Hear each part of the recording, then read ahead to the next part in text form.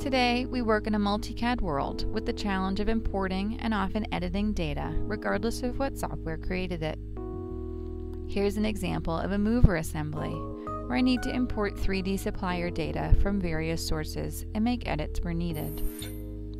First of all, we'll show you how to quickly import the 3D data.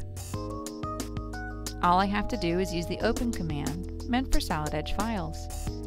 This command can open several file types, including from other Siemens products like NX, besides universal formats like Parasolid, Step, and IGES. Not just that, drawings, parts, and assemblies from other CAD systems like AutoCAD, Inventor, Pro Engineer, CATIA, and SolidWorks can be opened seamlessly, all using the same command. Here's an example of a knob created in another CAD system. Solid Edge imports it as a part copy. Now it's easy to forget that this is a non-Solid Edge part, as you can work with it in exactly the same way that you would work with a native Solid Edge part.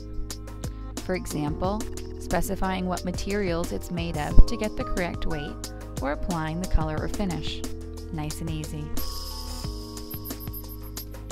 The real challenge in most CAD systems comes when you want to edit using a history-based approach. You have to do some sort of feature recognition. But with Solid Edge with synchronous technology, all you have to do is pick a face and drag. Simple and intuitive. Notice how things change sensibly for faces that are aligned with this one. They are moving too, just as if it were an original feature in the history tree. And what if you prefer editing dimensions instead? Well, sure. Just click a face and Solid Edge will provide the dimension for you on the fly to edit. Again, note the intelligence when all the whole dimensions are changing as if they were a part of a pattern feature. If you want to add your own dimensions, you can add those in 3D. No need for hunting underlying sketches. Here we add and modify the dimensions for this thickness.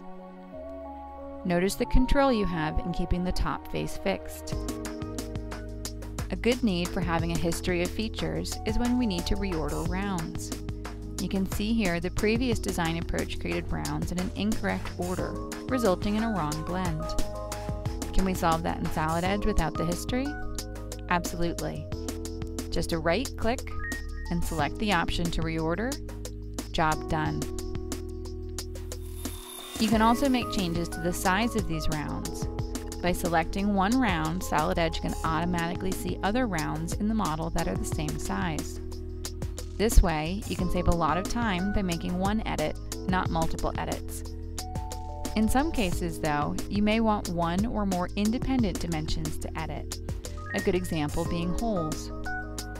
Here, we can have Solid Edge recognize the cutout as a hole so that you can go in and change the specific hole type. Here we want counterbores. They are fast and easy. You can also add intelligence to dumb models like these by recognizing holes from faces. Just ask Solid Edge to do so, and you get all holes recognized with the appropriate type. Here, Solid Edge has recognized simple holes and a counterbore hole in the center of the knob. These features are also added to the Pathfinder, so you can select them and change the diameter of the hole to one from the standards available in Solid Edge. You can also ask Solid Edge to recognize a pattern in the recognized features, and voila! You have a fully defined pattern features ready with an axis defined and the count and centerline distance, which I can modify easily. What about removing geometry? Well, that's as intuitive as deleting files in Windows Explorer. Simply fence select faces, or alternatively, choose one by one, and then press delete. Solid Edge will look after the rest. So you can see how easy it is to edit non-Solid Edge parts in Solid Edge. Very flexible. Another area of saving time is sheet metal parts. We can import these in the same way as the previous parts. Remember to simply use the open command to read in the file. Now, we want to extract and maintain the manufacturing intent from this dumb model. Synchronous technology in Solid Edge can do just that. You can add smart dimensions directly on the model and let them control the sheet metal size and behavior.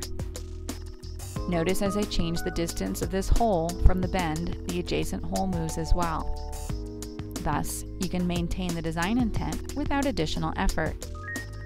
More on design intent in Solid Edge in another video. For this, we also need to create a flat pattern. But because this part was not created in Solid Edge, how am I supposed to produce this? Go back to the supplier? No, not a problem. You can tell Solid Edge to treat this as a true sheet metal part with flanges and all standard sheet metal features, and you have an instant and accurate flat pattern. Synchronous technology in Solid Edge thus allows you to work on non-Solid Edge data as if it were Solid Edge data. Add intelligence to dumb models, recognize features and patterns, and edit using just a push, pull, or delete.